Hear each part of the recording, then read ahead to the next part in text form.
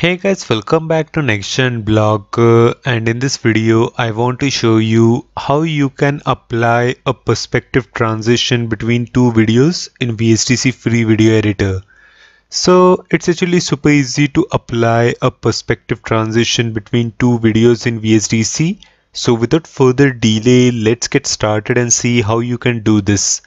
Now to demonstrate this, I've already imported two demo videos in the editor. So this is my first demo video and this is my second demo video, and as you can see they are placed one after the other in the timeline, so they are not overlapped, which I normally do when I make a transition tutorial. Rather they are placed one after the other. So next what you need to do is you need to double click on your first video. Now go to video effects, go to transforms, select perspective and then click on OK. Now currently the duration of this perspective effect is the entire duration of my video, which is 14 seconds 200 milliseconds. So I would like to reduce the duration of this perspective effect to just 500 milliseconds. So inside the duration option you need to write 0.500 and then press enter. Now place the perspective effect at the end of the video like this. Perfect. Now look inside the perspective settings, which is present inside the properties window. Inside vertical, currently false is selected. So you need to change this from false to true. Inside perspective angles, currently the value is 30 degree. So you need to change this from 30 degree to 0 semicolon minus 90 and then press enter. Perfect. Now the next thing which we will do is we will add a zoom effect.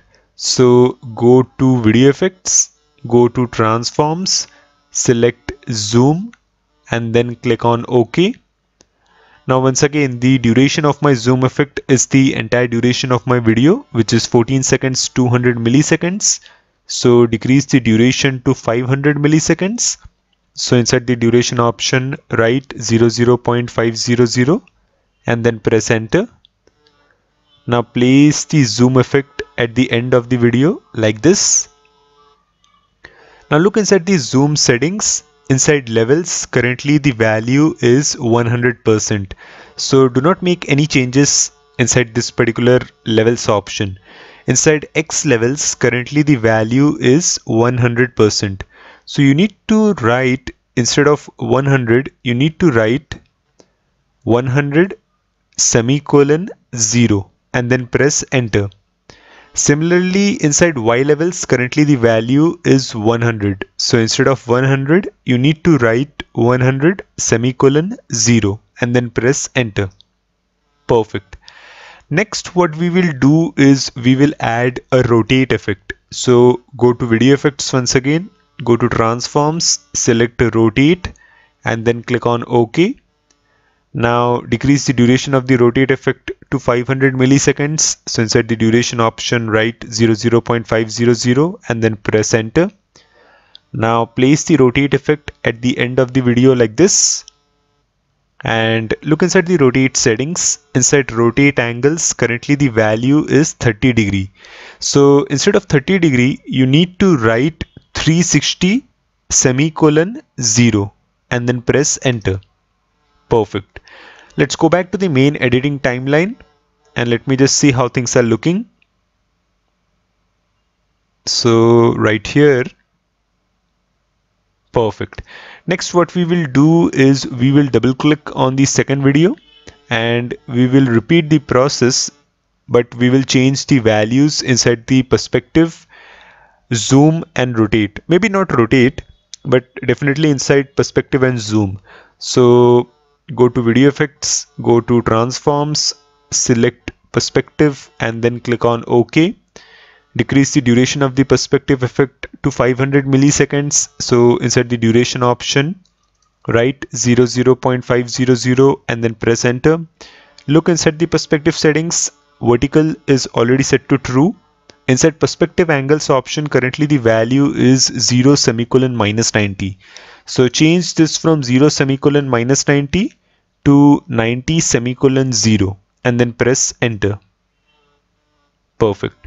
Now once again, let's go back to video effects, go to transforms, select zoom and then click on OK.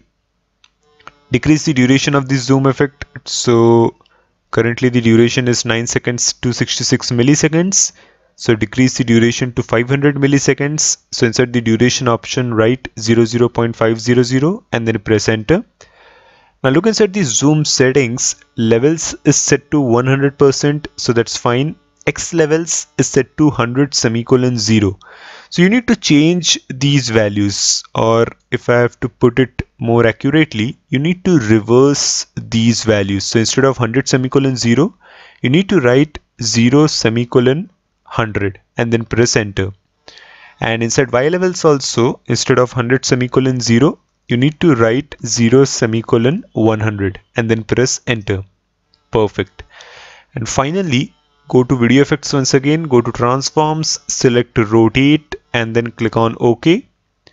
Decrease the duration of the rotate effect to 500 milliseconds. So inside the duration option, write 0.500 and then press enter.